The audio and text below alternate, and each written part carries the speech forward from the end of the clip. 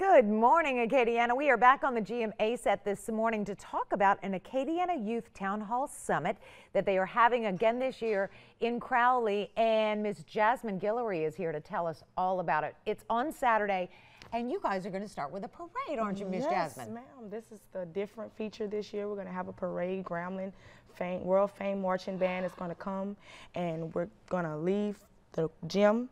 It's going to go down Western Avenue, come back up, and the Youth Summit is going to follow. And there we have different things to learn about college, financial aid, things if you don't want to go to college, like military, vocational courses, all types of different things we're going to have for students to learn. That sounds like a fantastic plan. And this is all going to happen at the Crowley Middle School Gym. Crowley Middle School Gym. On Northern Avenue in Crowley. The Grambling Band is fantastic. Yes, what a treat. Yes. That's the new feature of the year, and it's going to be spectacular. It will be. 10 o'clock is when the parade starts, and the summit follows at 11, right? At 11. Now, does this cost anything? It doesn't cost a thing. It's free. We're actually going to have free food, hot dogs, soda for the kids. So just come, and we're going to enlighten kids about college. That sounds great, because it is all about your future and making sure that you do something once you get out of school, right? Yes, ma'am. Yes, ma'am. All right, and they can ask questions. Ask questions. We're going to have a questionnaire.